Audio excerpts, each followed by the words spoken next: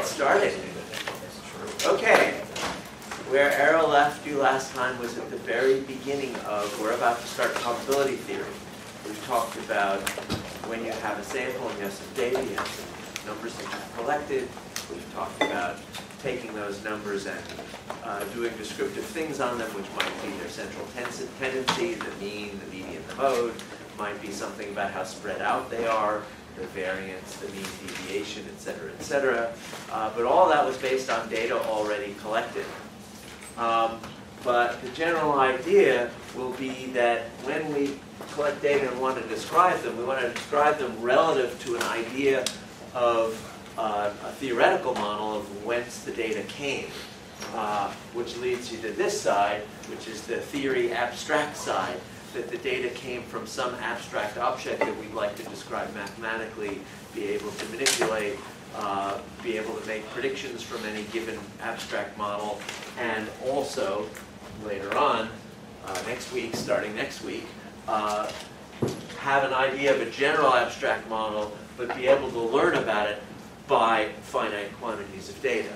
So, so the idea is that if you have this abstract model and believe in it, the data you collect, the measurements you get, are effectively samples taken from this abstract model, but that our job as a scientist is to come up with alternative models over here, collect data, and then make inferences about which model is correct. That's called model comparison.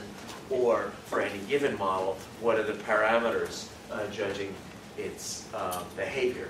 So that would be estimation. So just to make this, slightly more real, imagine, two different approaches. One is you have a statistical model over here that in some particular town, there's this, everybody's got 2 kids, but the distribution of genders is known to be in these proportions across everybody that is in that town at that time. So that's our model for the town. And imagine that we know this. And so you might ask, if you pick a family at random, and you look at that family and you ask about the gender of one of the kids, and then estimate what's the chances of any particular gender of the other kid. So that would be, we've got the model, and we're going to ask about implications you can make from that model.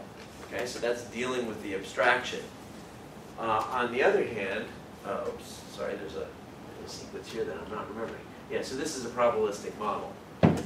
On the other hand, we may not know the underlying probabilistic model. We may only know data. So we have data so far, which is we've surveyed the population of this town, and we haven't asked every single family in the town. We did a random sample. You'll be hearing lots of polls over the coming year. I'm sure I'll be way too glued to them. So you have this survey data. So these are data. This is not a probabilistic model. It has, 32% have 2 girls, 23% have 2 boys, and the rest, 45%, have 1 of each. But those numbers are not true of Middleville. Those numbers are true of our sample of Middleville. And so you might want to say, how do we go from data to estimates of the underlying model, knowledge about what the underlying model parameters might be, ranges of parameters that might be likely to happen, what might not. So this is, in the level of sort of statistical inference. You start from data, you try to infer something about the underlying probabilistic model, and then be able to make conclusions based on that underlying estimated probabilistic model. So that's kind of where we're headed. And the way we're going to head there is to introduce probability theory. And probability theory we're going to introduce in 2 bits. This is all kind of reordered from the way we've done it previously. To try to do a lot of the bits about probability distributions of one variable, develop all the terminology for one variable, and then a little bit later, which we'll probably get to today, what happens if you have more than one measurement? What happens if you have multiple variables? Okay, so this is just an outline. We're going to start talking about what's a probability distribution, what are calculations you can compute on probability distributions, what happens if you take that variable and you transform it in some way, linearly or non-linearly, and so on. Okay. Some of this will be very familiar because some of this got introduced in lab last Friday. So if there's anybody here who wasn't here on Friday, this will be at least potentially new for you, but for those of you who are on Friday, there'll be a little bit of redundancy. Okay, so probability distributions come in two flavors. One is when the potential outcomes are discrete. So for example, this is a discrete random variable corresponding to take two dice, roll them, and compute the sum. And that's something you did on Friday. So the sum could be 1 and 1, 1 and 2, 2 and 3, 3 and 2. Those could be their individual dice. The sum is the sum of those two numbers. So 1 and 1 gives you 2. 1 and 2 or 2 and 1 gives you 3. 1 and 3, 2 and 2, 3 and 1 gives you 4. So each time we're going to the right, we're getting more and more options, more and more possibilities that would have generated that sum. And so we have this distribution that's discrete. Now discrete here is discrete and finite, but you still use the word discrete when discrete is not finite.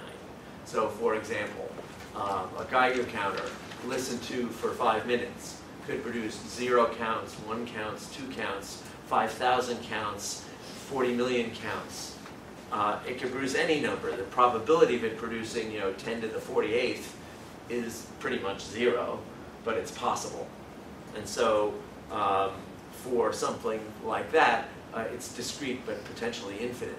And so when it talks about distributions that are over a discrete values. Now, basics are that probabilities are, in English, you can talk about what's the probability that you get a 12 as your outcome. Probabilities are numbers that are between 0 and 1. 1 means it's certain. 0 means it will never happen, and somewhere in between tells you the likelihood of it happening.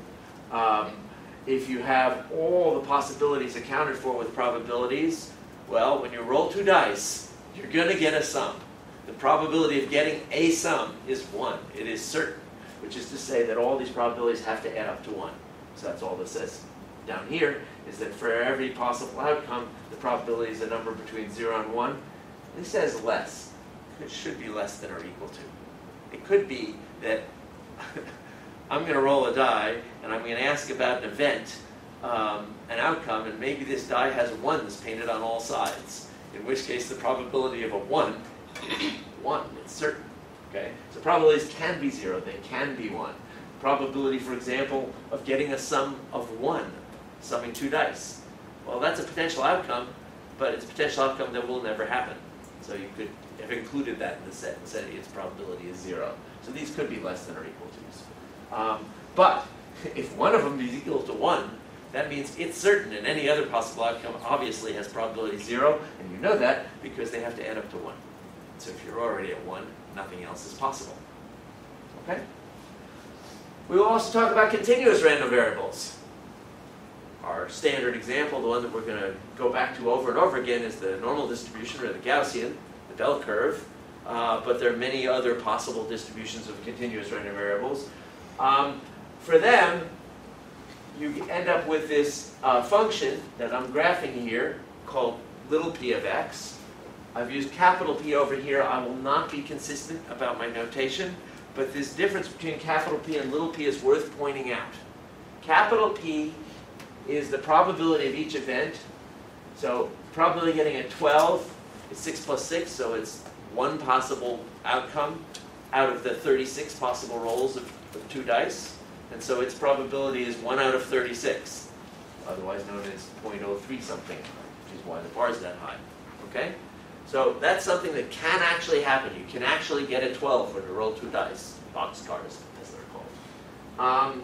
On the other hand, the probability for a continuous variable of any given outcome, the probability that this looks like it's the distribution of IQ scores, and the probability that the IQ score you get for a randomly chosen person being 105.628374, the probability of getting that exact number is 0, basically, because there's an infinitude of possible outcomes. And so when you talk about continuous distributions, the y-axis is not probability. The y-axis label for P of x is not in units of probability. It's in units of probability density. Probability per unit on the x-axis. So they still have to add up to 1, but now it's continuous. So add up means take an integral. So the integral under this curve has to be 1 for it to be a probability density function, which is what little p is called. So when you integrate under a curve, remember from high school calculus, what you're computing is the area under this curve, and the area under this curve is 1, which means the probability of this thing shooting out some number, I don't care what, is 1. It will give you a number if you consult it. Okay? But in order to talk about events that have probabilities that are non-zero, they have to have an area. So if I pick one single value, say 100, and look at the area over 100, well, it's 0.026 high, but it's 0 wide. It's a rectangle with no area. In order for it to have an area, you have to pick a range down on the x-axis and get a shape that is up here, up to the blue. So shapes like that have an area, and so events that include a range of x values will have non-zero probability. Any given one won't. Which means, since you're computing area, probability is area above here, which means that the height is per x-axis. Multiplied by x-axis gives you probability. So the height is probability per unit of the x-axis. You multiply that by the x-axis width, and now you get units of probability. So areas have units of probability. Okay? Everybody with me? So the y-axis here is different than the one on a histogram. A histogram, the y-axis is actually probability, because this bar just represents 12, not 12.1, not 11.9. You can't get those. When you roll 2 dice, you might get 12, you might get 11. You won't get anything in between. So above 12, the height is the probability that you're getting exactly 12. Over here, any given height is the relative likelihood. If you go to another value and it's twice as high, that value is twice as likely. But that specific value is never going to happen again. You can run this till doomsday. You'll never get that exact value. You get something close by. But exact values have probability 0, but ranges above them are an area, and they have a non-zero probability. Okay, so that's our basic terms. A couple other basic terms. I've got these little x's here, and these are little values. So I won't always be consistent with this notation, but when you look in books that do mathematical theory of probability, often they use a convention that if I write a little x, say, that's going to be a possible value of my variable. When I write a capital X, that's usually referring to what's called a random variable.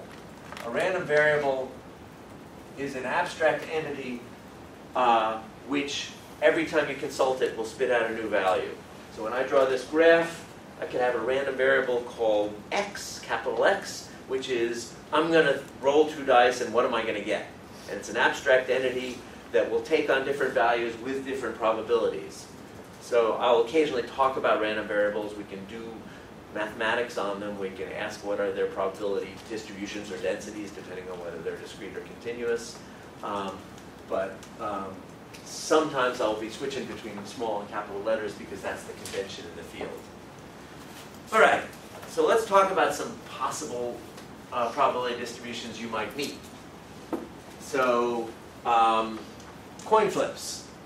Coin flips are things that have 2 possible outcomes, and since they only have 2 possible outcomes, they are totally described by saying what's the probability of one of the outcomes, because the probability of the other one is always going to be 1 minus the probability of the first one. I did not erase the board before I started. That wasn't good.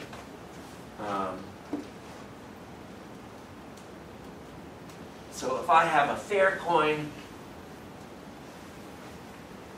the probability of a head versus a tail would be 0.5 and 0.5. But my coin might be unfair.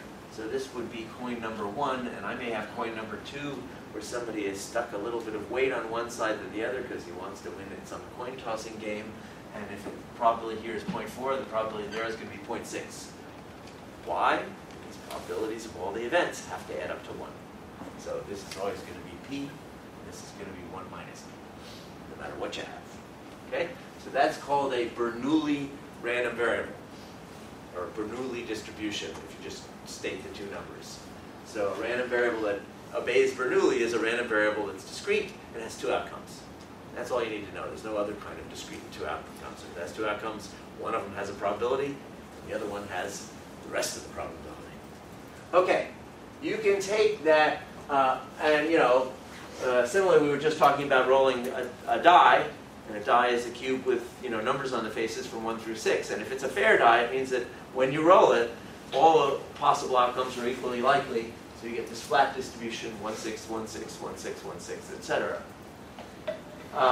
This one we had up before, which is if I roll this die, I'm getting the numbers from 1 to 6. If I roll this other die, I'm getting numbers from 1 to 6. And if I imagine that the roll of the second die is completely unaffected by the roll of the first die, I didn't put them both in my hands and roll them together. I rolled one, and I shook my hand again, rolled the other. So now there's 36 possible outcomes: the roll of the first one and the roll of the second one.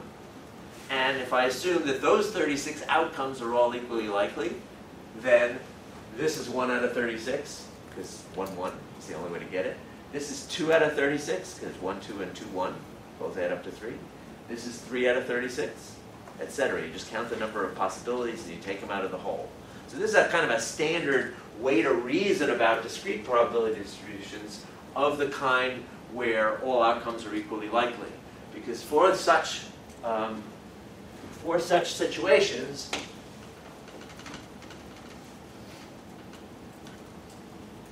so if you have a situation in which it's discrete and there are various outcomes, the outcomes are x1, x2. I'm just naming the outcomes. Those are my outcomes. And if I have some reason to believe, or my theoretical model is that these are equally likely, then any given event, any given outcome, for example, the probability that I get either x1 or x5 or x18, so this is an event, I'll put set notation around it, is just how many outcomes are in it versus how many outcomes are possible. So this is 3 out of 36. Okay? So we can often reason that way, and when you're reasoning about rolling dice or drawing a card from a deck of cards or situations where it's discrete and finite, we'll often use this logic of just counting to compute what the possibilities are. Okay. So these are all finite. We'll also meet at some point. Oh no, I guess I should do it right now. They're not all up here. I forget whether they're coming. I don't think they're not, so I'm going to do them now. So this is the coin flip. This is the Bernoulli. But we are often concerned with multiple coin flips. Think psychophysical experiment in which I ask an observer to do a task with 2 possible outcomes: you're correct or you're not, governed by some probability P of being correct. I don't know what that is. And then I have the observer do the same task 100 times. And if I have the underlying assumption that each time I ask them to do the task, they're again trying to do the task and their probability correct is P, I don't know what P is. But if I knew what P is, I could ask what happens, how many times are they likely to be correct on 100 trials if on any given trial it's probability P. And so again, you have this counting argument of what are the possible outcomes out of all the possible outcomes. So if I'm going to, let's do it for a small number. So it's like coin flips. And so let's use the coin flip example. So suppose I have an unfair coin. Let's pick this unfair coin. And I'm going to say, what's the probability of getting 3 heads out of 5 tosses. Okay? So we got to count. So I'm getting 3 heads, and all those heads had probability P. I'm getting 5 tosses, all those had probability 1 minus P. But I can't just say that's what happened, because I tossed them in an order. I had a first toss, a second toss, a third toss, a fourth toss, etc. So I have to deal with the fact that they're, oh, there's one over here. The fact that they can come in various orders.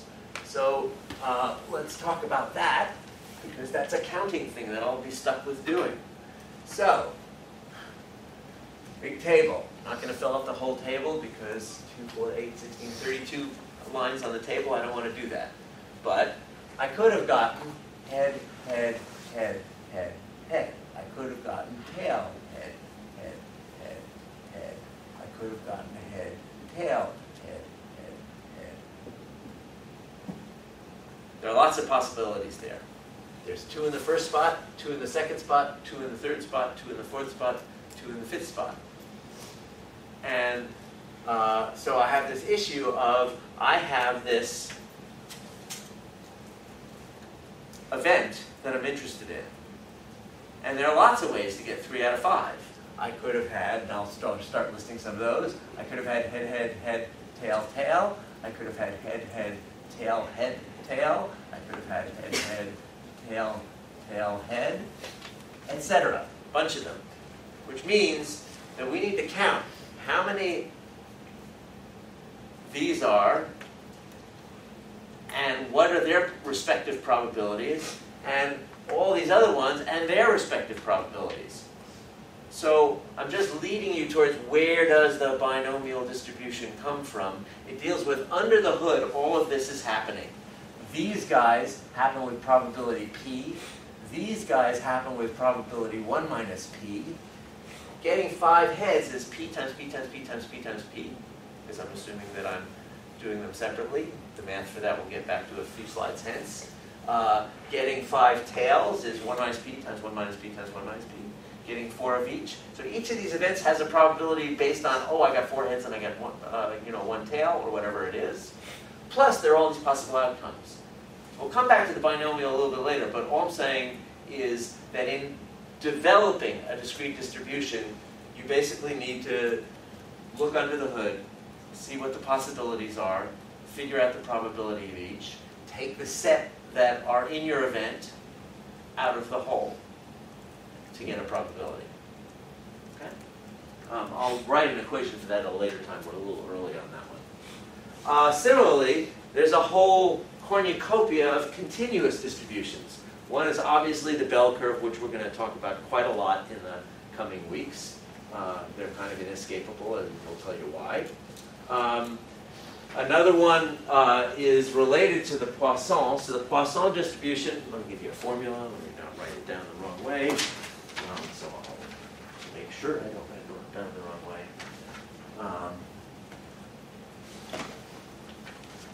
So the Poisson distribution, and Geiger counter is the obvious example, but spikes coming out of a neuron are often modeled this way, is the idea is you have this device, it's spitting out events at an approximate rate. So let's say, and there are various ways you'll see this written, and I'm being a little more explicit than possibly one of the later slides is. So suppose the rate is I expect lambda counts per second on average. Okay? So there's a Geiger counter, or it's a neuron, so it counts your spikes, or whatever the device is that's spitting out thingies. I have an expected rate, which governs the process, and that's the parameter that I might want to estimate, or maybe I have an abstract model that tells me what that number is. Okay? Now, the idea of a Poisson process is every little piece of time you look at, a count might happen, and it's equally likely every different piece of time also has this possibility of an event happening. Independently, all those might happen.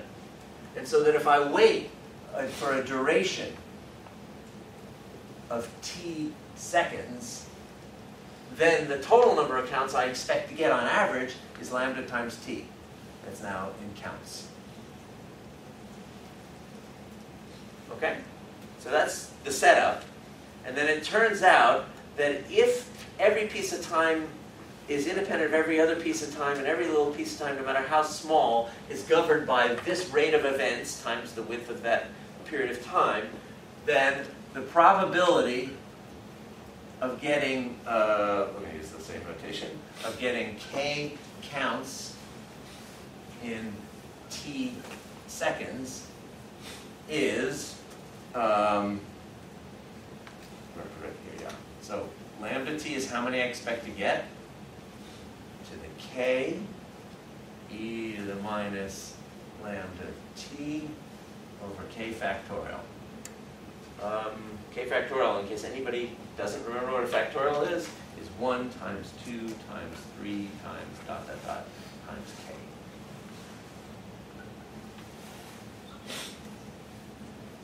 Okay, funny looking formula, but a very, very standard model. And what it looks like, it's a discrete distribution. It'll peak around the expected count, so this is the one for 3 counts, as I recall. Note, lambda is a continuous number. It's counts per second. T is a continuous number. So the expected number of counts, lambda t, won't necessarily be an integer. I might expect on average to get 3.5 counts. I will never get 3.5 counts. I will get 3, I will get 4. I will never get 3.5. But the expected value, which is what this is, otherwise known as the mean of the distribution, as we'll discuss in just a moment, can be a continuous number. It can be 4.578 or whatever. But the distribution is discrete because you only get discrete values. It also is discrete and infinite because no matter what the expected count is, even if it's low as 3, there is a non-zero probability of getting 10 million counts. It is tiny, but it is non-zero. This will just keep going down, down, down, down, down, asymptoting to 0, but never actually getting there. Okay? So this is our first example of a discrete distribution that's over an infinite set, not just finite, like the rolls of the die. Now, there's this whole menagerie of different distributions, and they're all sort of, many of them are connected to one another in intimate ways. So here's a continuous distribution, which is basically e to the minus x, or e to the minus t over tau, or whatever. In this case, e to the minus t over tau, pretty much, called the exponential. These two are completely tied. This is how many events if you wait, say, 5 seconds, or how many events if you wait 10 seconds. And this is, if I start now and wait until the first count comes, how long do I have to wait? And you get an exponential distribution from exactly the same process that governed this guy, which is every piece of time has a small likelihood of an event. And so the probability of having to wait a long time involves all those little pieces of time until then, nothing happened. Over and over again, nothing happened. So you have to take the probability of nothing happening and multiply by itself a whole bunch of times. And then finally something happened. So it turns out the math behind that is e to the minus t over tau. So the exponential, which is related to this, so the exponential has a parameter called tau, which is how quickly does it drop. And p of any given time of waiting is 1 over... or 1 over tau. It's tau. Is, this is written the other way. No, it's 1 over tau e to the minus t over tau.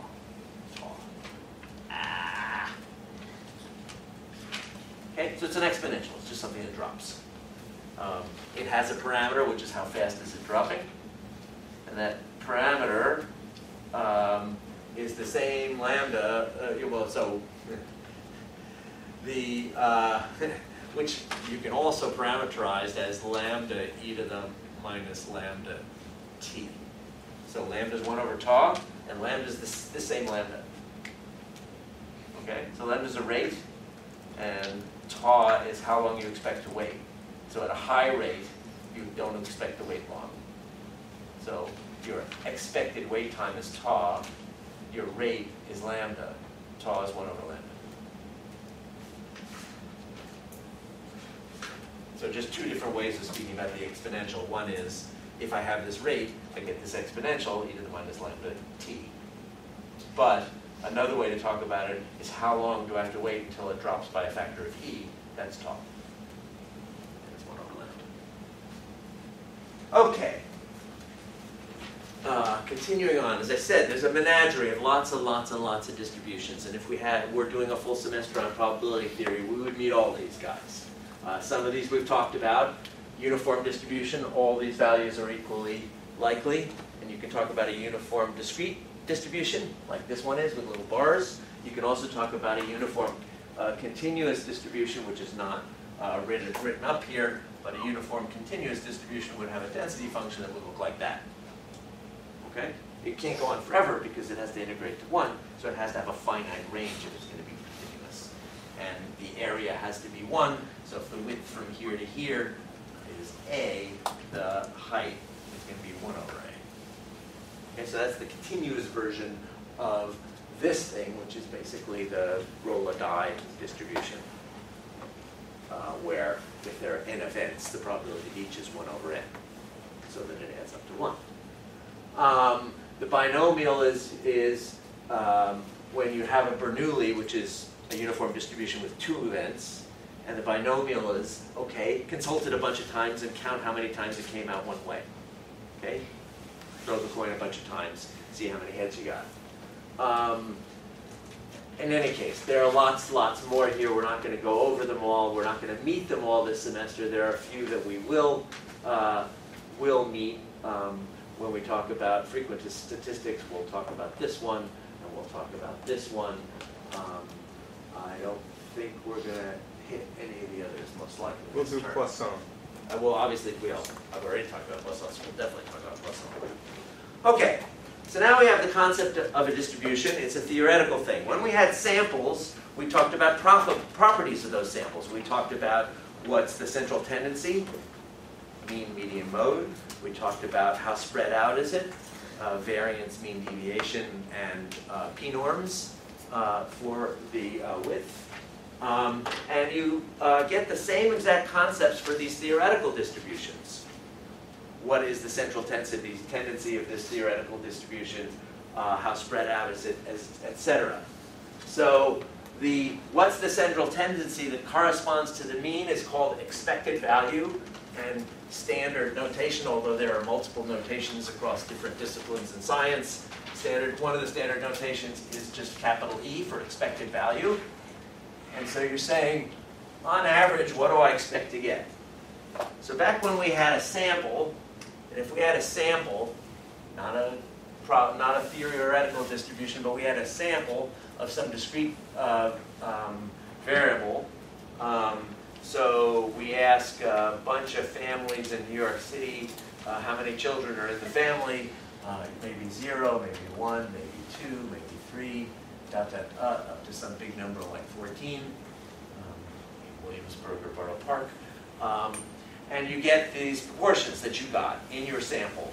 So you had, 50,000 families had 0, and 110,000 families had 1, etc. So you get this histogram that we collected. And these are sample data. Okay? And so when you want to calculate a mean, what would you do? Well, you'd add 0 plus 0 plus 0 plus ... 0 for all my 50,000 families, plus 1 plus 1 plus 1 ... for all my 110,000 families, plus 2 plus 2, blah, blah, blah. Keep going, and I would divide that by n, the number of families I talk to. Okay? That's just compute the average. You know what an average is. But you'll notice that we can simplify this. Is it's 0 times 50,000 plus 1 times 110,000 plus 2 times however many families in that bar. In other words, what we could do is sum each value x times the proportion of families that have value x. Okay? So the proportion I wrote here, not the number, meaning I took the n and put it back in here. I put this over n, and I put this over n. Okay? So that's just a way of calculating a mean from a histogram. We've done this before. This is not new. But the point is, now that we've gone to probability theory, where the y-axis for an abstract probability distribution is indeed proportion, but not sampling proportion, but theoretical proportion, it's the same formula. And hence, it's the same formula. Okay? So calculating the mean for a probability distribution and calculating the mean for a sample are the same exact concept. It's just that P of x is now this theoretical thing, as opposed to over here, where it's just, oh, I got 50,000 out of the 2 million people I surveyed. Okay? So here it was a sample proportion. Now it's a theoretical proportion, which is our probability distribution. Okay? So that's how you calculate the mean of a discrete distribution. Now, the more generally concept is sometimes we're going to take these numbers and we're going to want to transform them and calculate the expected value of something that we could do with these numbers. Not the expected value of the numbers, but the expected value of some function applied to these numbers. And this is going to come back a whole bunch in the next bunch of slides, because it allows us to generalize how do we calculate various aspects of a probability distribution. So if I'm going to take these numbers 0, 1, 2, 3, 4 down here and do something to them, double them, take 1 over them, square them, I'm going to do something with these and say, what's the expected value of this function of the numbers? Nevertheless, I'm going to take this function of the numbers for every possible outcome, weight it by how often that outcome is going to occur, and add it up. So this idea of taking a weighted average of something, weighted by its corresponding probability, is expected value. When you get to a continuous distribution, it's the same idea. The notation looks different because it's continuous. So I can't write sum over discrete things. I have to sum them over a continuous thing. Summing over a continuous thing is what you learned in first semester calculus or high school calculus. So here's the value times its relative probability of occurring. But now P of x is not a probability, it's a probability density. It's the kind of thing that you have to integrate over the x-axis in order to get. And so expected value is going to be, of x is going to be integral of x P of x. Expected value of some function of x, for example, x squared, is put the function of x and weight all possible values by the density.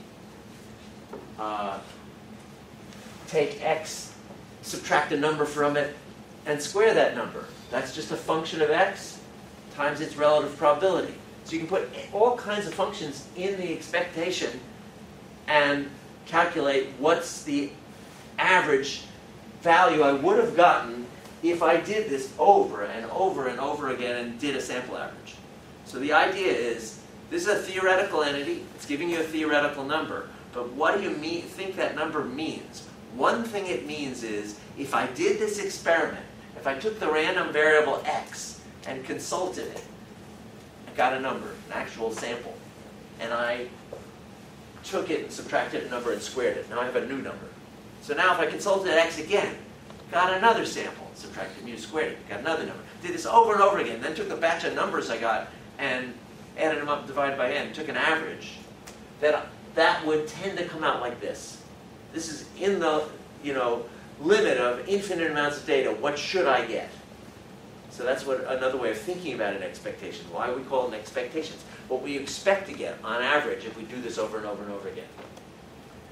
So now let's look at what we have up here. The one up top is the same as the histogram formula. So it says if I have a continuous distribution of whatever shape I got in my distribution, this is P of x, this is x. And so I want to say, what's the expected value of x? Meaning, where's the middle of this distribution? Where's the mean? Well, if I actually cut this thing out of some substance and put it on teeter-totter and said, where do I balance it? As we said with the histogram, this is the same thing. If you took a physics class, you would have seen this calculation because that's calculating the centroid of an object, right? Where does it balance? So it's the same thing. It's a measure of central tendency, and it's using the histogram formula. Now, before we get on to the other ones, let's point out that this is like a dot product. What's a dot product? Here's a bunch of numbers.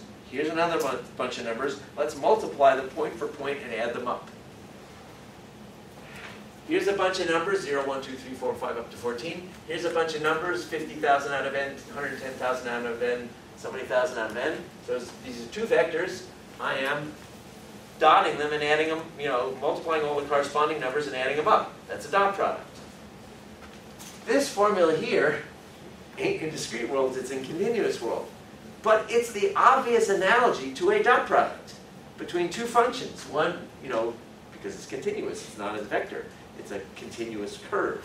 But I have one curve which is x, and another curve which is p of x, and point for point I'm multiplying them, and then I'm adding them up. Where adding them up continuous means take an integral. Because it's like a dot product, it acts like a dot product. It follows all the rules of a dot product, which means that if I take the expectation of f of x, and then I take the expectation of a times f of x, where I just took the function and doubled everything, then I'm going to get double the result. If I take it for f of x and g of x, and I get an answer for what f of x gives you as an average and g of x gives you an average, and if I add those two functions, I'm going to get what each one would have given you added up. It's a linear system. It's obeying linearity. And so it has these nice rules which allow you to pull out constants and pull sums apart. It also allows you to add constants, something linearity does, but we don't usually talk about it. So, I could put in here plus c, and the plus c would come out, because it's just an integral. An integrals obey linearity. Integral of f plus g is integral of f plus integral of g. So integral of f times x plus g times x is integral of f times x plus integral of g times x. It's just something you learned in calculus. But it means that we can skip all that and go right down to the expectations and simplify things before we try to calculate. Okay. Sometimes it's useful to know about how a distribution, what happens with expectations if instead of multiplying by x, you multiply x to various powers. And that has a name. Those are called moments. X to the 1 is called the first moment, but also is the mean.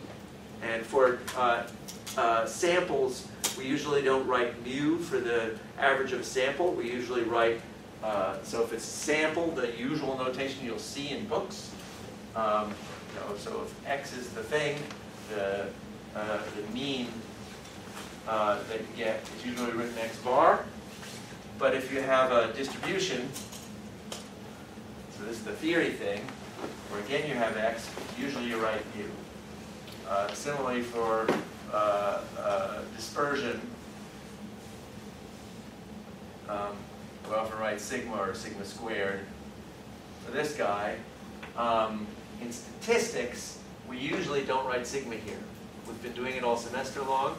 We usually write something else here, and how that's computed we're going to come back to a little bit later, next week, in fact. But the thing that we usually put here, I'm going to put in brackets because I haven't really defined it yet, is not sigma. You usually write s or s squared. And we'll get there in a while, but not this week, referred to as a sample standard deviation or a sample variance. And the formula is slightly different than you expect it to be, and we'll see it in a couple of slides today, I think, but we'll get back to it. In any case, so you can take p of x and ask what's the expectation of x, meaning integrate x times p of x, x squared, x cubed, x to the fourth, x to the fifth. And those are awfully useful for describing the behavior of a distribution. X tells you, so the first moment tells you where's the middle of it. The second moment has something to do with how dispersed is it. We'll get to that in the next line. The third moment will tell you something about how asymmetric it is. The fourth moment will tell you something about how peaky it is versus how broad it is. So these are all things that the moments tell you. We won't be covering a lot of that in this term, but just all of them are just expectations. Now, this is saying how far away are most samples from the sample mean? Meaning, if I pick a random thing from this distribution, how far away from the mean is it likely to be in the squared sense? So that sounds very much like what we've been talking about when we've said variance, right? The variance of a sample is calculate the average distance away from the mean squared. So this is the continuous distribution. We don't have a sample, we just have a curve version of that, and that's called the variance. Now, the next bit is the interesting bit, which is how a part of why moments are useful items. So now let's use some of our knowledge of the way expectations work. And this is going to be a proof with calculus, but it's going to look just like a proof you've seen already. It was about samples, because all the math for samples and for continuous distributions, there's analogies between them. So I want to know the variance, which I'm defining as this. Okay? Otherwise known as the expectation of x minus mu squared. And normally here, I would actually put capital X to say that's the random variable. I won't be consistent about that, but in math texts, they will often, when you have an expectation, it's an expectation of a random thing. Okay, so you use capital X saying, here's this random thing, it takes on lots of different values. What's it going to be on average? All right, so let's just do some math. This is just a polynomial, so let's write it out. X squared minus 2 mu x plus mu squared p of x dx equals. Now let's do them all separately. Integral, because integral of the sum is the sum of the integrals, right?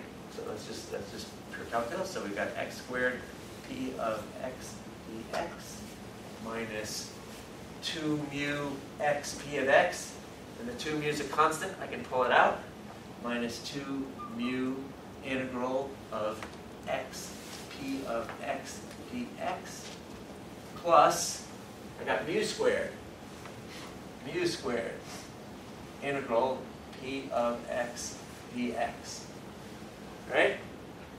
So I just took this integral, which is x squared p of x minus 2 mu x p of x plus mu squared p of x. I separated them out, and for each integral, if there were any constants, I pulled them out because you can pull constants out of an integral. Everybody with me so far? Okay. What is this thing in the box? Right? The mean? What's integral of p of x? No, I have no idea what it's called. Just sums. And what's the sum of underneath p of x? By definition, because it's a probability distribution.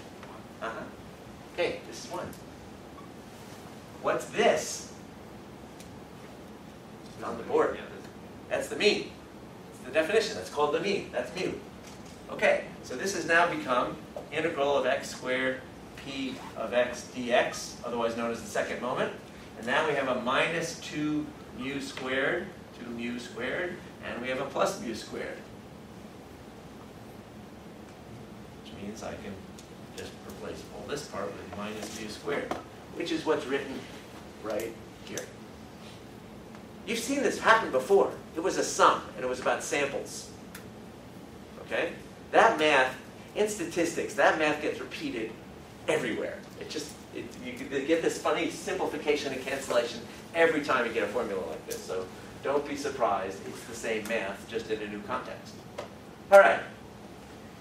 And again, in general, if you want the expected value of some nonlinear transformation, this is just something which has various outcomes, each of which has various probabilities. And the probabilities come from x, because x is the random thing. And so this can be written this way. Okay? So this is a general notion of expectation.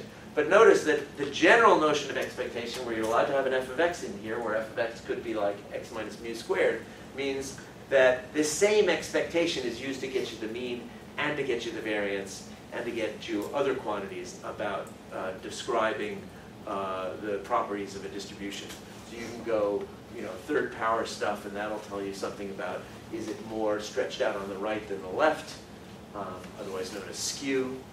You can have a fourth power version of it, and there's a standardized version of that, which says, is it a narrow, peaky thing with big tails, or is it a broad thing that comes to zero pretty quickly? That's called kurtosis, and so on. But all those are just a formula with an f of x in here, a particular one that's telling you something about your distribution that you would like to know.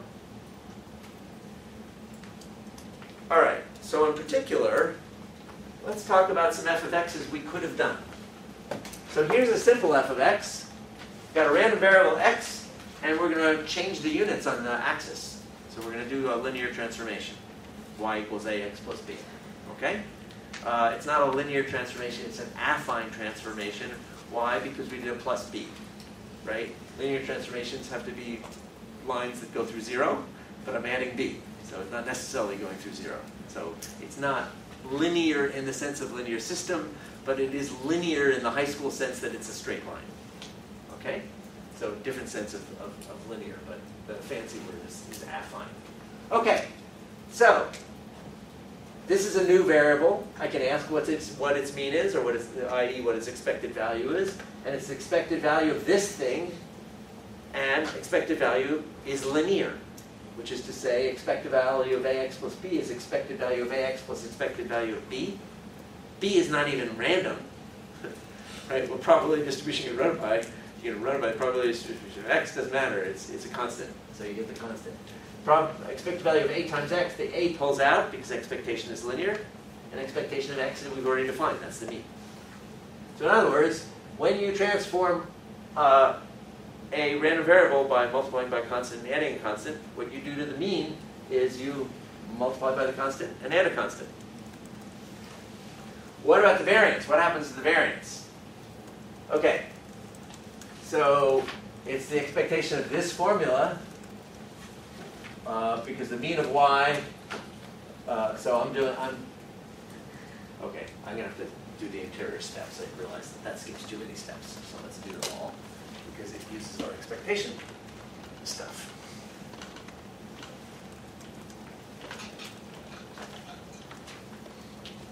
Okay, so we're asking, we've transformed this variable. I won't copy stuff that's over there, but I want to know what's the variance of this new random variable capital Y. So that's the definition, is that that's the expectation of y minus mu y quantity squared. That's just the definition of a variance. Okay. Now, mu y we've already derived. It's sitting on the board there. So we've now say we're doing the expectation of, so let's then write the definition of y, which is ax plus b. And mu y, we've got over there, which is a mu x plus b squared. Okay, that's just substituting in. Okay, here's b minus b. Poof! Expectation of, I got ax minus a mu x. A times x minus mu, oh sorry. Yeah, mu x squared. Okay, so the b's are gone, and I've pulled the a out, but remember we've got to square everything, so I've pulled the a out, we've got to square everything. Okay, that's an a squared times x minus mu x squared, expectation of that. Expectation is linear, the a squared pulls out. Expectation of x minus mu x squared, otherwise known as a squared sigma squared x. So, think about it this way. I got some distribution. This is p of x. And this is various values it can take on. If I multiply it by 2 and add 5, so I take whatever x I got and I double it and add 5 to it. So, let's imagine that this is 0 just for the heck of it. So now I'm going to multiply it by 2, which means this value is going to end up over here, this value is going to end up over here. So I'm going to spread this thing out, and I'm going to add 5 to it, so the most likely value now is 5. I'm going to get a new distribution over here, which is P of y. I'm going to take the values that used to be really probable, I've now doubled them all, so I've spread them across the axis wider. Okay? So the width of this guy is sigma x, and the width of this guy is sigma y. I've just told you that by doubling it, I've increased the variance by a factor of 4, which means that sigma y is a sigma x, taking the square root. So if you double it, you double the standard deviation. The a squared is about variance, which is quadratic, right? So that's why the a squared is there. So if you double all the numbers, you make it twice as wide. That's all. The height has to come down. Why? Say that louder. This is more spread out. Yeah, no. There's a specific reason why it has to come down. Why the height of the distribution has to come down. Because the distribution has to satisfy what? It has to integrate to 1. So if you're going to make it twice as wide, you're going to have to make it half as high. Okay, so the actual formula for the density is going to have a 1 over a in it. Okay? Okay, so that's a simple transformation. And here's the 1 over a. So let's look at what happened here. I'm asking, what is the actual curve? Now I'm getting a formula for the actual curve, the one I drew, which I said had to be half as high. So the value at y is going to be related to what the value was before you transformed it. So if I want to take any particular y, say this particular y here, I'm going to say, oh, there's an x that led to that y. So it was, I've been working with y equals 2x plus 5, which means that x equals y minus 5 over 2. Okay? So I'm going to go back, I'm going to subtract 5, I'm going to divide by 2, and I'm going to get the corresponding x equals y minus 5 over 2. And I'm going to get the height there. So the height here has got to relate to the height there. Right? The highest point will be the highest point on this new graph. As I come down the curve, I'm going to come down this curve. Okay, so those are obviously related. So I'm going to ask, what was the probability of the other guy? But then I got to fix it so it integrates to 1. And so if I make it a wider, then I have to make it 1 over a high so that I get the same area. Right? Take some shape, no matter what it is. If you make it twice as wide, then you're going to make it half as high to preserve the area. That's all this is. Okay? Yeah? Sorry, what does the px represent? It's the probability. So we have two curves here. This curve is, actually I already have it here. Px and py. Those are functions. And so when you just write p, it's a density. You have to say which random variable am I a density of, if you're going to have more than one of them running around while you're having your conversation. So we just index them to say which one we mean. Thanks. I should have done that in the initial notation over here. Okay. So this idea that if you take a little piece of the x-axis and stretch it out, if you shift it, probabilities don't change. Adding a constant doesn't do anything to the relative probabilities of things. But if I stretch it, then probability has to go down by the same amount. If I squeeze it, probability has to go up to preserve area. So over here, we did that for the entire curve uniformly. What happens if the function is not just affine, but it's any arbitrary transformation? Okay, so if we do an arbitrary transformation, not just an affine one, but any arbitrary thing, just one that's monotonic. So first of all, math word, monotonic, and in particular this case, monotonically increasing, means that g just goes up. It never comes back down. G is a function which, as x gets bigger, g of x gets bigger. I have reviewed 2 different papers in the last month where someone writes monotonous instead of monotonic. Monotonous means boring. Monotonic means increasing. don't do that mistake, because you're just going to make your reviewer laugh at you. You don't want that. Yeah. Okay. Anyway, so monotonic just means that the derivative is always positive. Okay. By the way, there's obviously a generalization of what I'm about to tell you for G that's monotonically decreasing, but whatever. It's a trivial switch. Okay, here's an awfully scary looking formula for how you get the new distribution from the old one.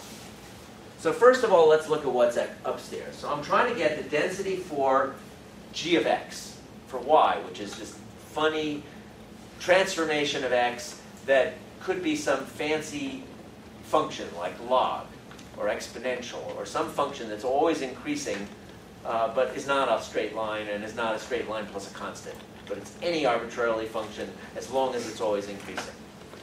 So first of all, so let me make a drawing like this, but for a non-monotonic, non-affine thingy.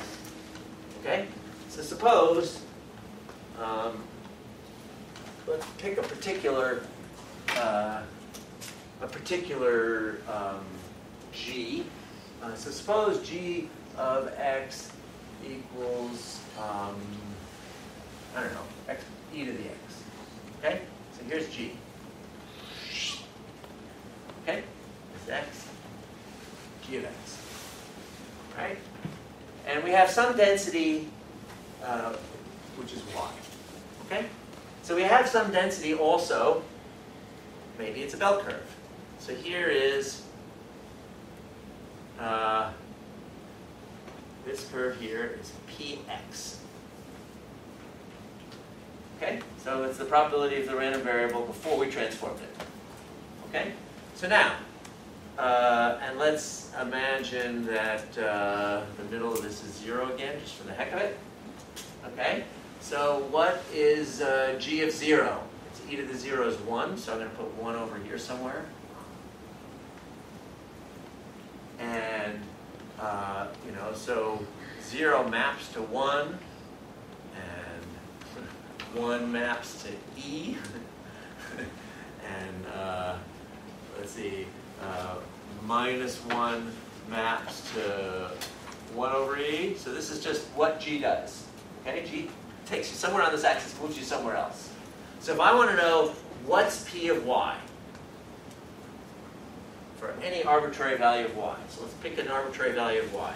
Here's a particular y. So how do you get y? From x.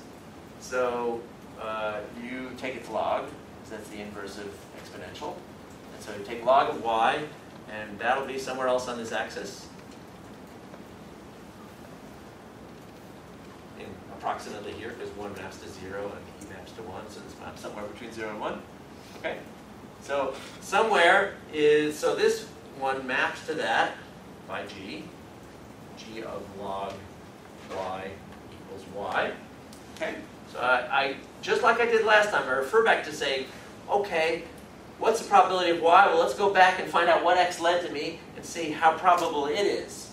Okay? So that's probably part of what we need to do. But when we did the straight line thing, we also needed to do a stretch. So if I stretched the x-axis, I had to push down. And if I squeezed the x-axis, I had to pull up. But now we have this problem that g is stretching the x-axis differently in different parts of g. If it was a straight line, and I'll use another color for that. If g was a straight line, which is the thing we did before, an affine transformation. So if this is the graph of g prime, let's do it, h of x. So it's a straight line.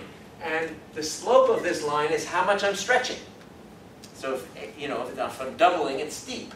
If I'm halving, it's shallow. So the slope of that is how much am I stretching the x-axis, which means how much I need to squeeze is 1 over the slope.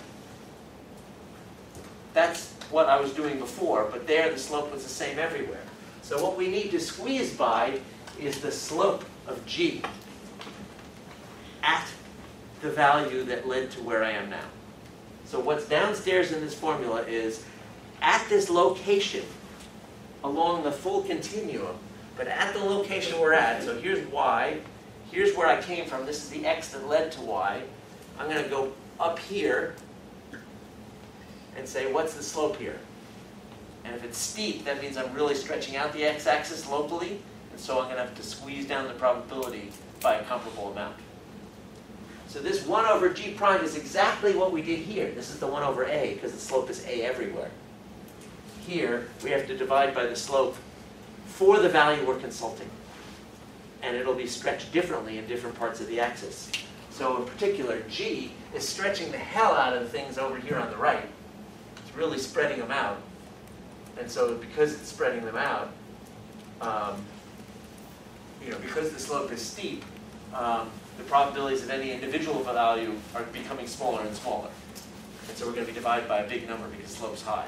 Over here, the slope's really shallow. So I'm taking lots of possible x's and squeezing them into a really small area. And so that means I'm going to need to give them higher probability density. So in order to show that, here's a picture of it. Oh, look at that. I didn't even remember that the f of x here, what I'm calling g of x, was in fact something that looks like an exponential. How convenient. So the idea is, if you're in the shallow part, I'm taking a big part of the x-axis, which has a lot of probability, and I'm squeezing it into a very small, okay, this, just to show you how this graph is working. This is p of x, this is my bell curve. I must have had this in the back of my mind, because I didn't realize I just recreated exactly what the next slide was. Okay, this is p of y turned sideways. Low values of y, high values of y. Okay, the actual p of y needs to be over here and would look like.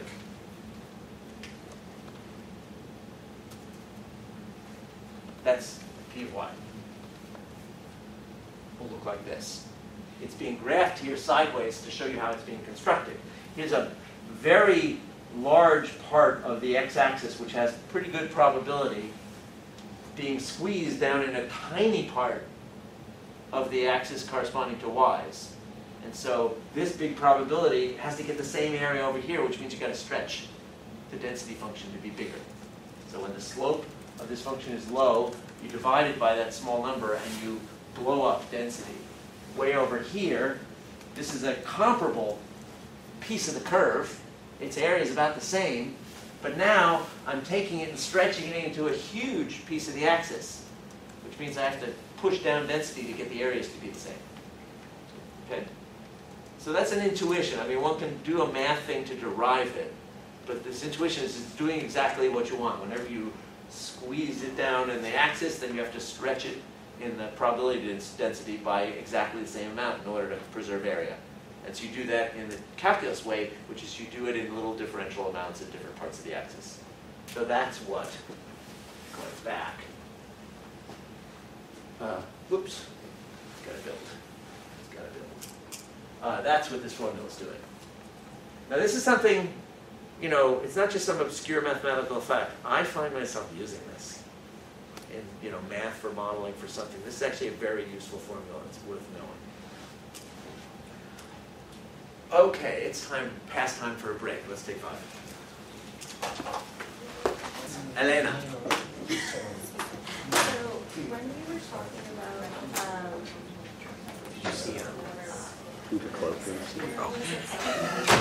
the math sounded so similar to hazard rate, where like the probability is going That's down. exponential. So Yeah. I just wanted to So question, so no, if nobody heard that, Elena asked about hazard rates. You heard about hazard rates? That's talking about the exponential distribution. So if you ever heard the term hazard rate, it's the same math. It comes up in, like, for example, if you want to design a task where a monkey is going to get a signal in some period of time and they're supposed to respond to it, you're wondering about how they're behaving. But if you never give them a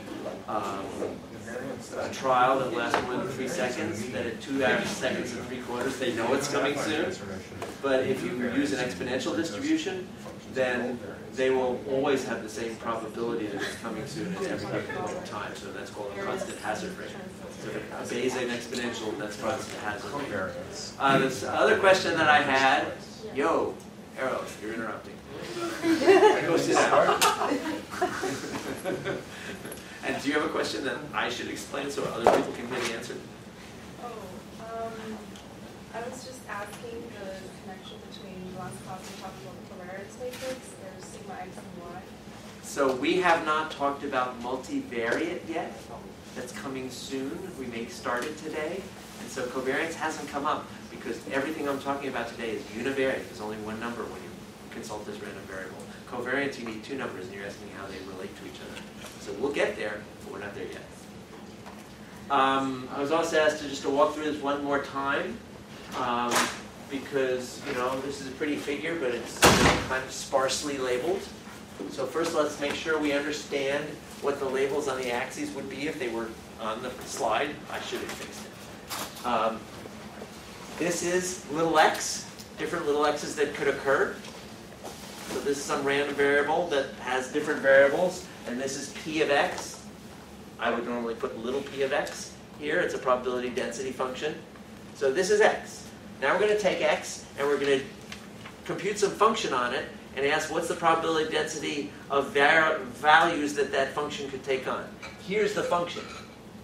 When I was doing it on the board over there, it was little g of x, but here it's little f of x.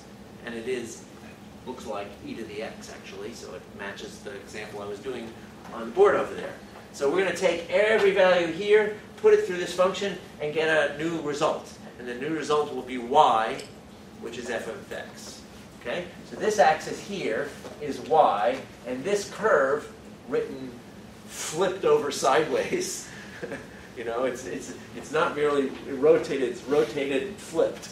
Okay? So this is a graph of p of y, where this is a low value of y and a high value of y. Okay? So it's graphed in a funny way. If you wanted to see it in the normal way, you would move it over here and turn it upside down. Okay? And that's why I drew what it would look like for you right here. Okay, this is the normal way of plotting p of y from that curve. It goes up and then comes back down. It goes up and comes back down. So why do you get this curve out of this curve? And the reason is you're getting really high probabilities for really low values of y. Because low values of y, this axis is y, this axis is x, for this curve this is x, this is y. Low values of y combine huge stretches of the x-axis, which is to say low values of y, the range from within these two little green things, the probability of getting a y value between here and here is all of this area right here. So all this area has to equal all of this area. It's much narrower, so it has to be much taller. And in fact, it needs to be even taller than it's displayed. Right? Just think about this. I've divided this by like 10. Which means I'm going to have to multiply the average height in there by a factor of 10. This needs to be 10 times that. So if I really drew it, it would be like this. Okay? Because I'm preserving probabilities. The probability of getting an x between here and here is exactly the same as the probability of getting a y between here and here. Because this y is where this x maps, and this slightly higher y is where that x maps. On the right, this x maps to here, and this y maps to here, which is to say it's about the same range of values, and so it needs about the same range of heights. And again, this is not the same height range as that. It really needs to be stretched by a bunch. So, arrow, while you're marking fixes for this slide, the y-axis here and the y-axis here should probably be the same, which they aren't on this map. So it'll be easier to understand. The other one should be flipped the other way. Well, if flip the other way, you kind of can't get away with that. But yes, if you flip this, it'd be easier to understand. Easier. Okay, moving on. So we now have the notion of a distribution for discrete variables and a density for continuous variables. Sometimes we also convert that, and it's extremely useful to do so, to what's called a cumulative distribution, which is a function that has a value at any given place of the sum of the values to the left of me from the distribution of the density. So because it's the sum of the values, if you go infinitely far to the left, the sum of the values to the left of there will be 0. And if you go infinitely far to the right, the sum of the values to the left of me is everything, and so it'll be 1. It's always a function that goes from 0 to 1. Right? The possibility of getting 0 or less from the roll of 2 dice is 0. It never happens. or 1 or less. It's 0. You start at 0 and then you climb because you're accumulating. That's why it's called cumulative. You're accumulating the probability as you go from left to right, and eventually you've accumulated all of it, which means the probability to the left of you is 1. So it's always a graph that starts at 0, and monotonically, say monotonic, it only goes up. It monotonically increases until it reaches 1. And for a discrete distribution, it takes these discrete steps to get there, because there are only discrete values that can happen. And for a density function, you're adding up to the left of me, which means at any given value down here, you're saying, what's the area from where I am leftward? So let's just do this. The value here is the area here. The value here, this value, is the area here. It's the area to the left of me. And so because the whole area is 1, this curve is going to approach 1. And because the further to the left of you, the less stuff that is to the left of you, as you go to the left, eventually you get to 0. Okay, maybe infinitely to the left. For a bell curve, it will be. But it's a function that is always positive and is always between 0 and 1. Remember, densities, the height is just a density. The height could be 50. It's not a probability, it's a density. 50 times this width is an area that gives you a probability. So the height on a density function doesn't have to be between 0 and 1. It can be anything. But this guy, on the other hand, the height of this is a probability. It's a number between 0 and 1. And it will start at 0 and it will rise to 1.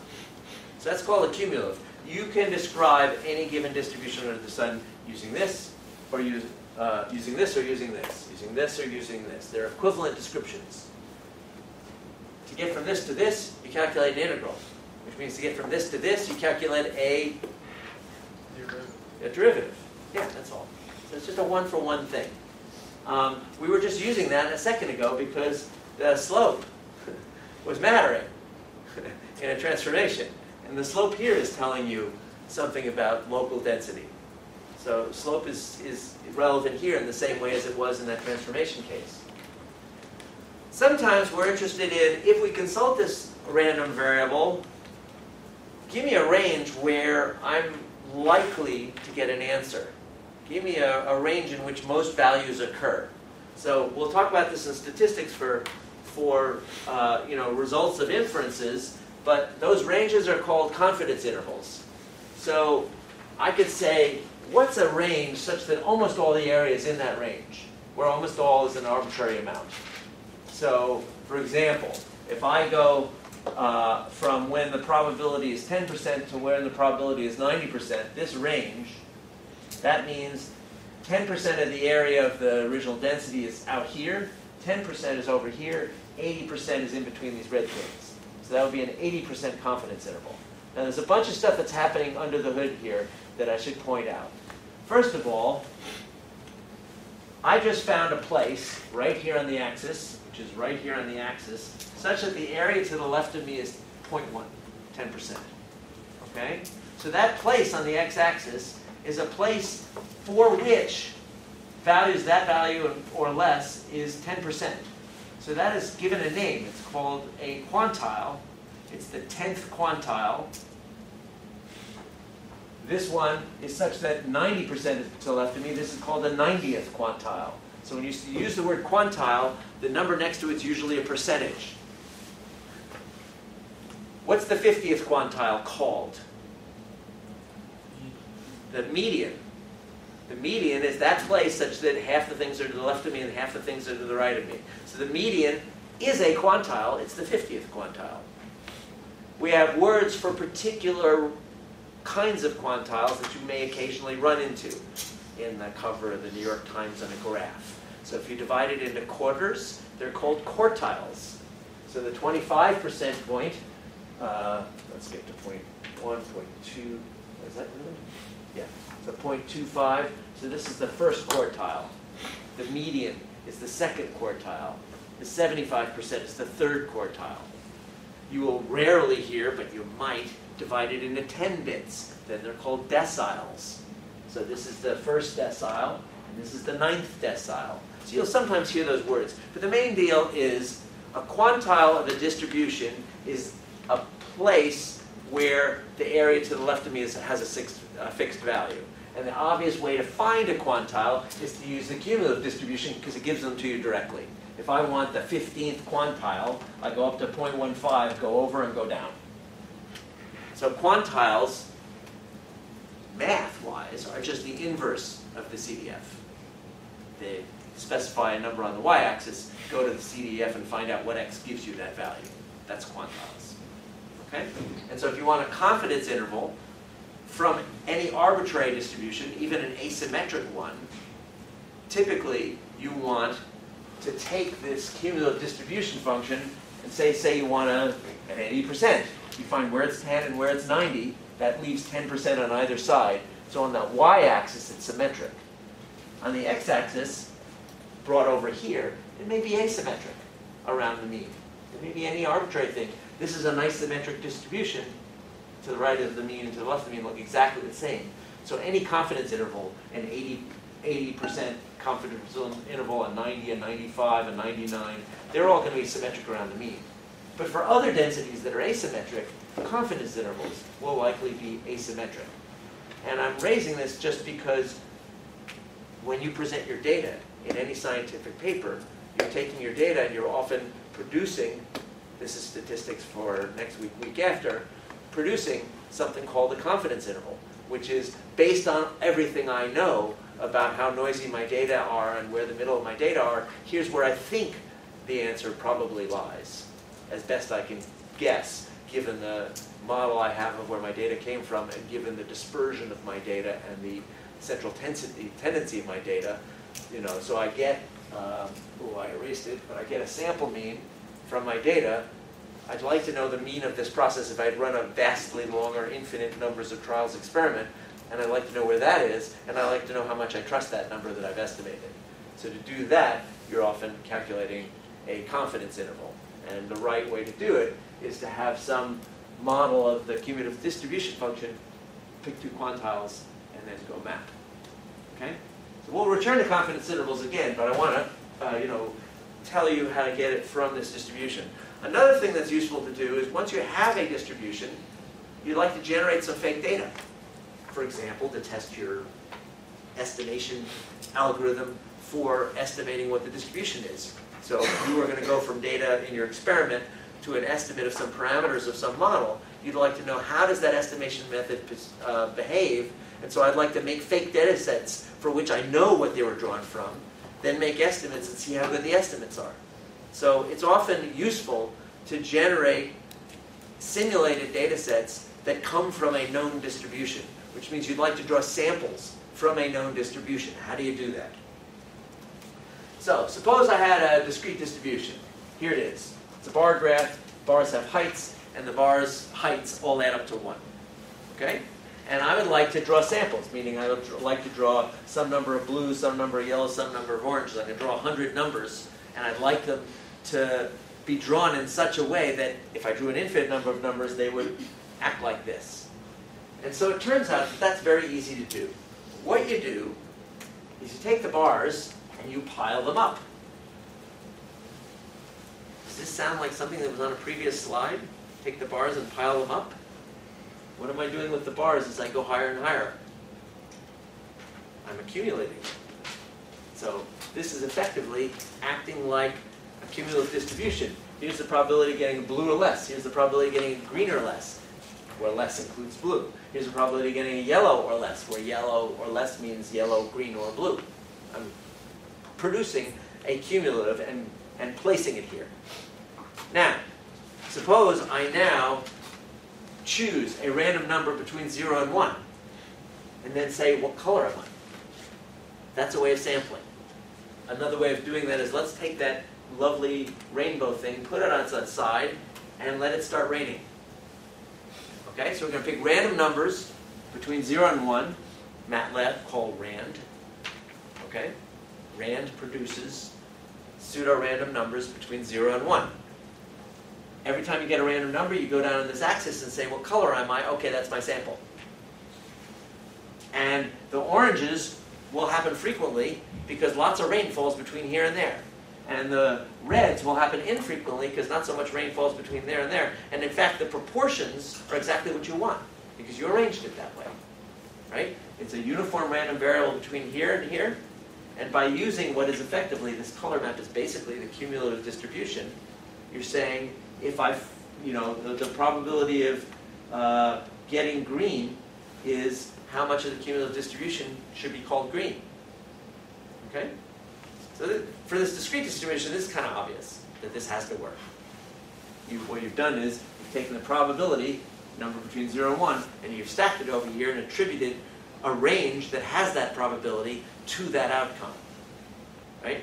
So here's a way of sampling from a non-uniform, finite, discrete distribution. Suppose you want to sample from a non-uniform, discrete, infinite distribution. It'll be the same thing. It's just you'll have lots more bars, and the bars will be getting skinnier and skinnier and skinnier, but they'll still be there. You don't have to say what they are. You just, for any given value that the range produces, you have to figure out which box you're in. So for example, if you had a discrete exponential distribution where the bars are getting narrower and narrower by the same factor every time. They're, for example, 1/2. So half, quarter, eighth, 16th, 32nd. That's a distribution that goes to infinity. And so you pick a random number and then you figure out which box you're in, which is a finite, easy calculation. Okay? So that's a way of sampling from a discrete distribution. What if we want to draw samples from a continuous distribution? So we basically want to do the same thing, but it's continuous, so we have to say what we mean by the same thing. So suppose we want to sample from bell curve. Okay? So I want, the value 100 to be reasonably likely, and values near 100 to be, happen fairly frequently, and numbers like 150 to be infrequent, and numbers like 400 to be extremely infrequent. So, suppose I calculate the cumulative normal distribution, which looks like a psychometric function for those who do behavioral data, right? Number that goes from 0 to 1 and rises smoothly. Now, what's the probability that I get a number here that maps through the cumulatives between 0 and 0.1? What's the probability that if I randomly draw from a Gaussian, that I get a number such that when I go through this curve, map through this curve and come to this axis, I get a number between 0 and 0.1? What's the probability of that happening? Well, let's figure it out. But between 0 and 0.1, I'm a value on this axis between 0 and here, which means I'm a value here where the area here is 0.1. That's how I define the cumulative. What's the probability that I get a value on the cumulative between 0.5 and 0.6? Well, let's come over here, come down, and that's going to be a range over here whose area is 0.1. The way I defined the cumulative distribution is equal things here are equal areas over here.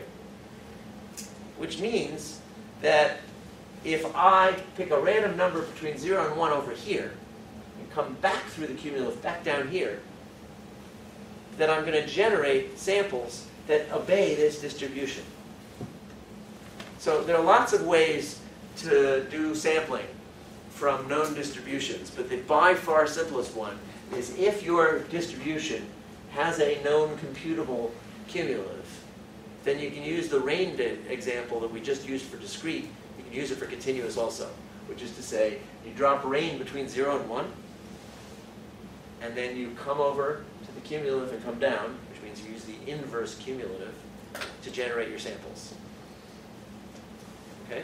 So this is our first example of why cumulative distribution is incredibly useful.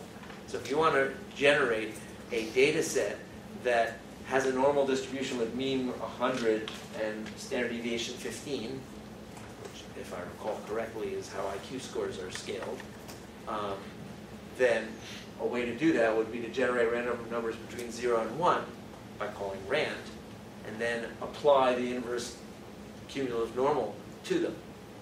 Now, of course, in MATLAB, you won't do that because you already can call rand n, which will do it for you, and we'll use a fancier algorithm that's way more efficient. But if you had some arbitrary distribution whose cumulative you knew, you could still do this thing. So how many raindrops does one need to get a good enough approximation of any given distribution? Okay, there's a lot hidden in that question. First of all, let me say that sometimes what you're trying to do is not get a good representative sample. You're just trying to get a sample like you would get if you did the experiment. So if your experiment only had 100 trials, you're going to sample 100 numbers, run your algorithm for doing estimations, see what you get, then sample a new 100 numbers, do that again, and repeat that to find out how good are your parameter estimates on average. So you won't want to get a huge sample and have it generate you a pretty curve. Now, suppose you know something about the cumulative, and you'd like to say, how big a sample do I need such that I get a histogram that looks pretty close? Well, that's something you can bootstrap, meaning simulate many, many times, and find out what is likely to be good enough. But you have to think about what you mean by good enough. If you want to see this tail, tails happen very rarely. And you know what their percentages are because they're in the cumulative distribution. You can calculate them. And so if you want to have a few samples out here, enough so that you get the shape of the tail, then you don't just merely need to get one here, you want to get hundreds.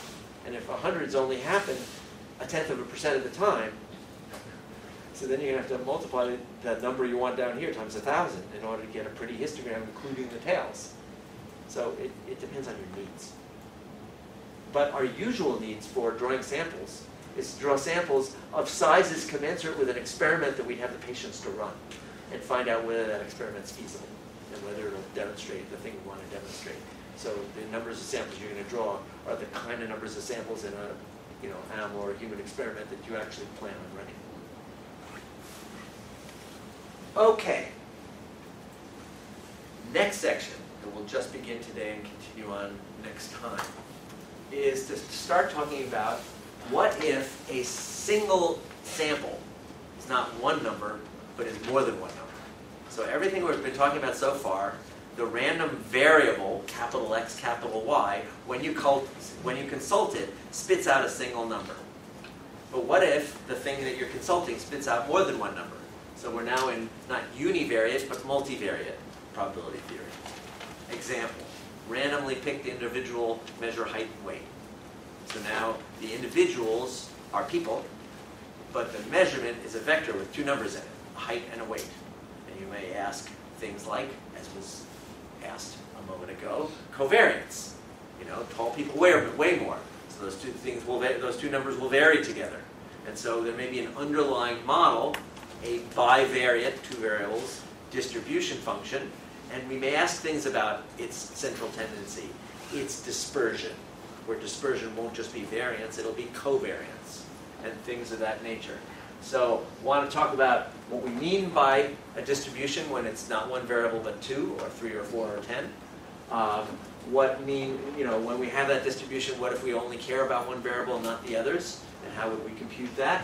What if we have a distribution and we know one of the variables, but we want to know what's the probability on the other variable, given that we know one of them? That's called a conditional. How do we invert them? Extremely useful. Will affect most of the rest of the course. So this is kind of an outline of where we're headed. These are things that are like what we've been talking about, but in the multivariate case. And I've been glissing around the term independence for a while now, and we'll be defining that quite soon. So to start with multivariate, let's do things where all outcomes are equally likely, and I can just do probabilities by counting. Okay, just to give you an idea of what's going on. So this is a deck of cards. I think I used this example once recently. No, maybe that was the other class. Can't remember.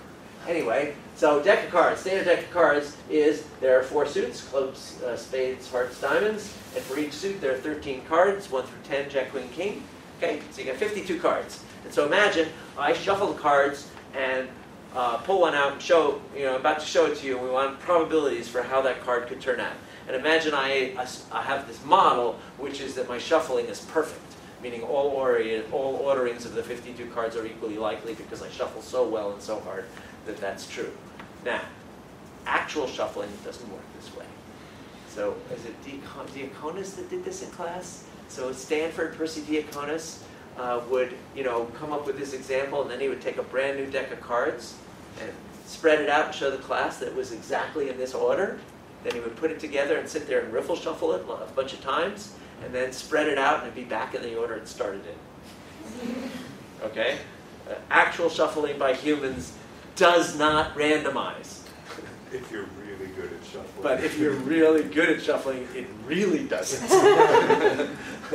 But our model is, you remember, we're in abstract probability world now, not reality. In abstract probability model, our model is that when I say we shuffled the cards, I meant we shuffled them such that every possible 52 factorial orderings, 52 possibilities for the first card, 51 remaining possibilities for the next card, 50 for the next card. So 52 times 51 times 50 times 49, dot, dot, dot. That's the number of orderings of 52 cards. And so all those are going to be equally likely. So we're going to act like we've totally randomized things. And then we can ask about what's the probability of various events, and we can do that by counting. So we can do that by saying how many events, how many atomic events are in the event I'm talking about, and how many events are there total. So there are 52 atomic events total. Oh, that's not the order in which I expected to come. So I'm going to go out of order. I'm a little confused. Oh, yeah. Okay, so let's talk about probabilities of various events.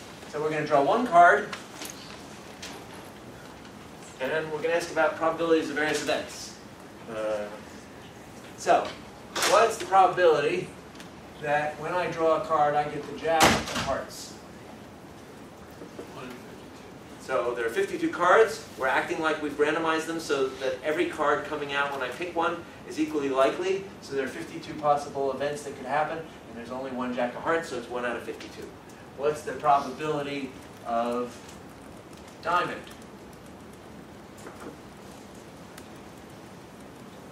There are 13 diamonds. There are 52 cards. It's 13 out of 52, which happens to simplify to 1/4, which is kind of obvious because there are 4 suits, and they all look like they're equally likely because they all have 13 cards in them. So it's 1 suit out of 4. Okay. So that's gotten us started on discrete probabilities. I need to define some other probabilities of things that could happen, so I need some notation. So conditional probability is the probability of event A given that event B has already known to occur. So here's a Venn diagram. You saw those in grade school sometime in your life. In the rectangle are all the things that could happen, possibly occur. Say all 52 cards are possible. And there are events, such as it's a jack, or it's a heart. A being it's a jack, and B it's a heart. So suppose I write a notation, what's the probability of A happening given that I know B happened? So I know B happened means I'm no longer just in the rectangle, I'm in the circle called B. I know that. And so all events outside there are now irrelevant because I know B happened. And so the probability of A happening given that B happens is the probability of this intersection out of this hole. So it's the probability of A and B divided by the probability of B. So with counting cards, that's obvious. So for example, what's the probability that I get the jack of hearts given that it's a heart?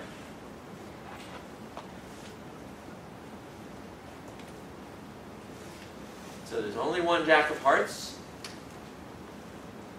but given that it's a heart, we're now in a universe not of 52 cards, but of 13 cards. Okay? That's the idea, which happens to be the same as what we were just saying over there, which is 1 out of 52 divided by 13 out of 52. That's what the formula is telling you. Okay?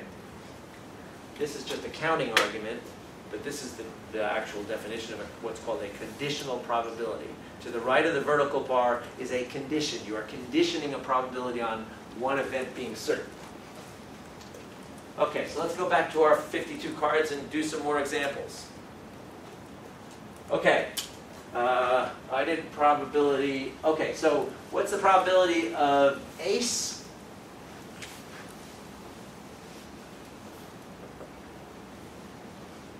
So I'll speak at once.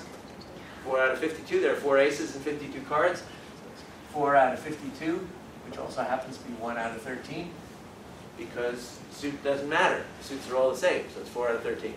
Okay, what's the probability of a heart? Well, it's the same as the probability of a diamond, it's 1/4. What's the probability that it's an ace and a heart? So what's the probability of ace of hearts? Well, it's the same as the probability of jack of hearts, because everything is the same. So it's 1 out of 52.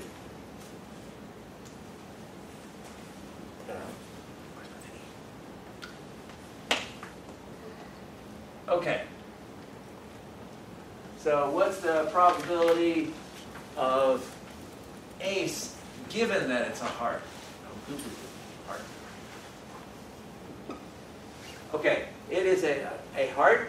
So it's one of those 13 cards. So I had this written down just a second ago with a different example. Otherwise known as 1 52nd out of 13 52nds. That's the formula from the previous slide. Okay. So look at what just happened. Probability of ace is 1/13. The probability of ace, given that I tell you it's a heart, is 1/13. Didn't change. Meaning, my informing you, I picked a card, and you were wondering on the probability of it being an ace. And you estimate it's 1 in 13. But now I tell you, I don't show you the card, but I tell you it's a heart. And you don't change your opinion at all. Which means heart was uninformative about whether something's an ace or not. So those two events, being a heart and being an ace, are referred to as independent. So that's the definition of probabilistic independence, is that probability of A given B equals probability of A. Now, this is probability of A and B over the probability of B. That's the definition.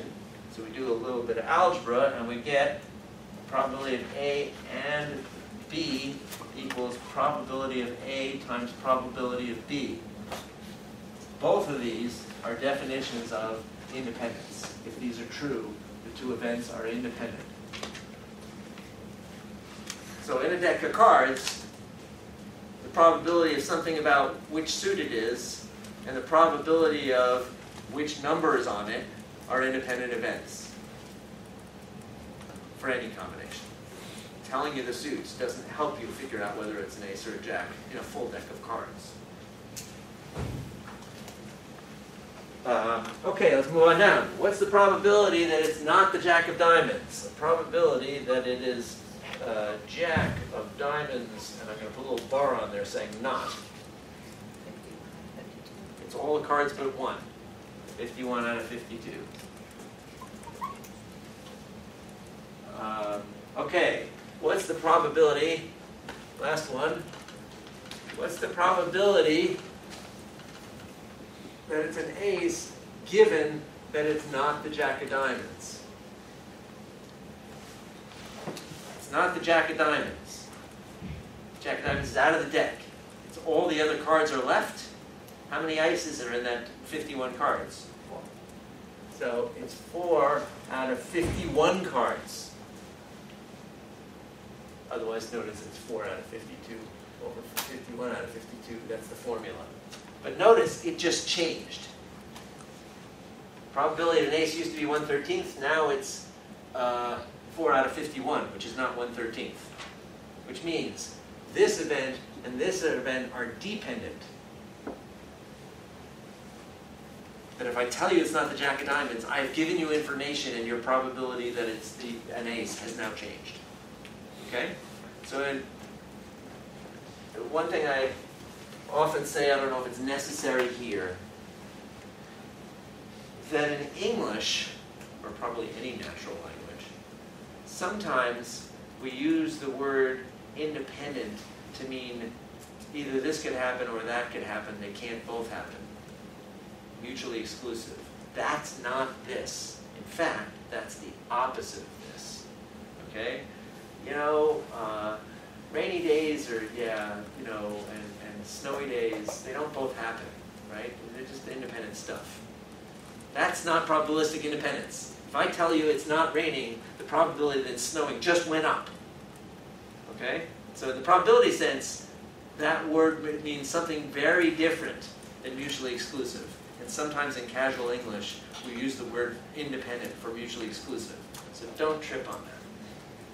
Okay? Independent means that if I tell you about this event, I have given you no information whatsoever about this other event. Your estimates of probability have not changed. Okay.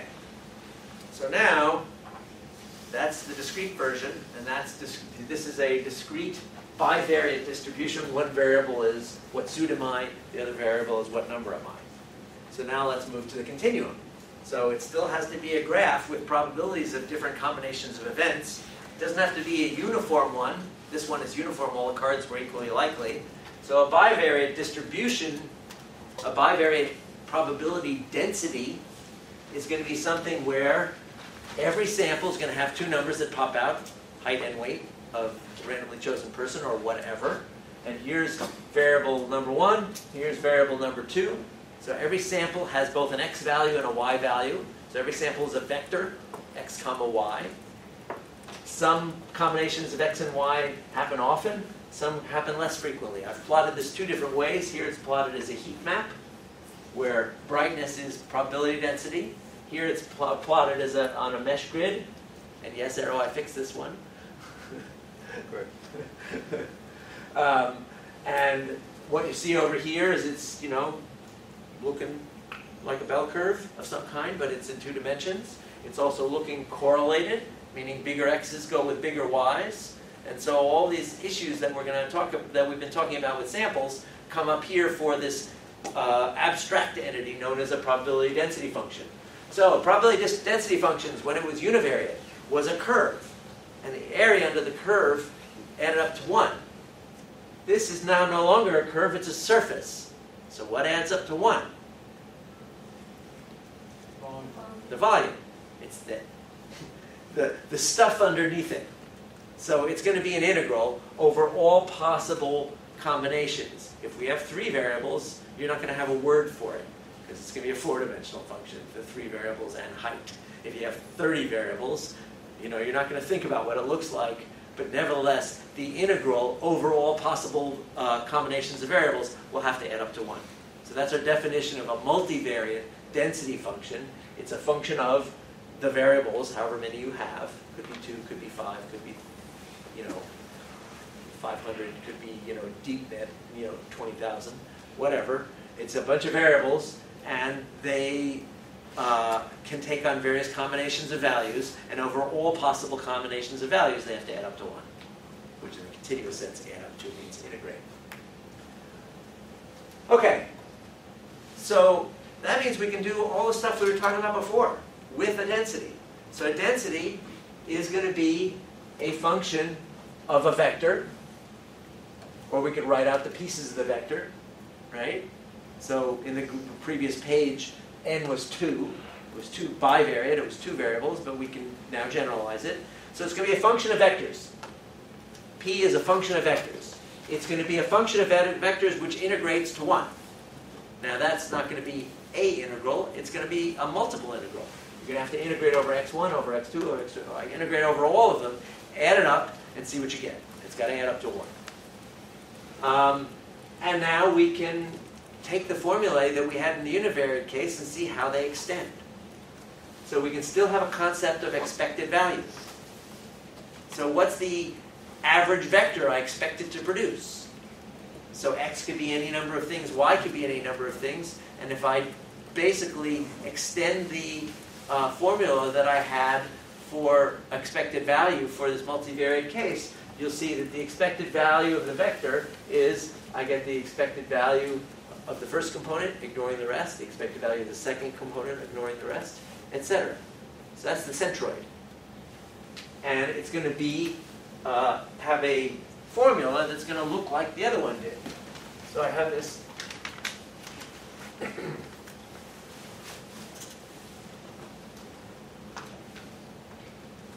So I used to have this formula which said, for a univariate case, the expected value of random variable x is the integral of little x p of x dx.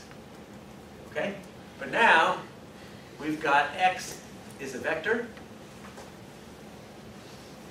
possibly 2 components, possibly 50, whatever it is.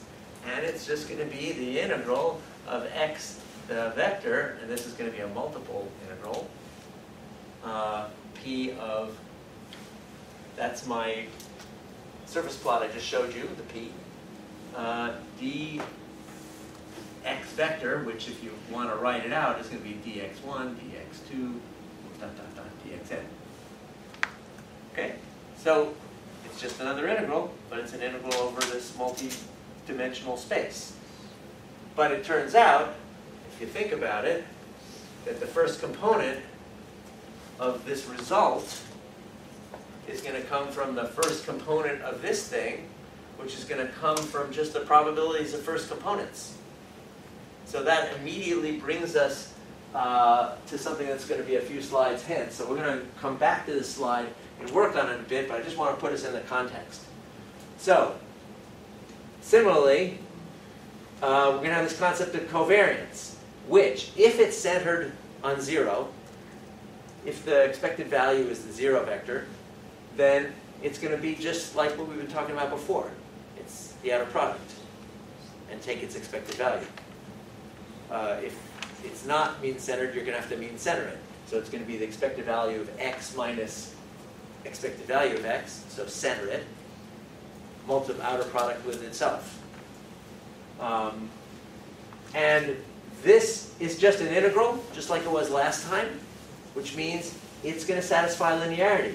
If you multiply x by stuff, you can pull it out. But now multiplied by stuff can be multiplied by a vector or a matrix. And you can just pull it out. So the expected value of a matrix times your vector, you can pull the matrix out. For the same reasons that for integrals, you can pull out, multiply by a constant, and you can pull out sums. And covariance is, assuming that this guy is, that x is mean-centered, I didn't subtract the mean there, so I'm assuming it's mean 0, is the expected value of this times its transpose, which means you're going to pull out the matrix twice. You've seen this formula before. We did it for samples. So basically, everything we did for samples generalizes to this abstract notion. Okay? We're going to come back, work with this, do a bunch of stuff for this, but that's for Thursday. See you then.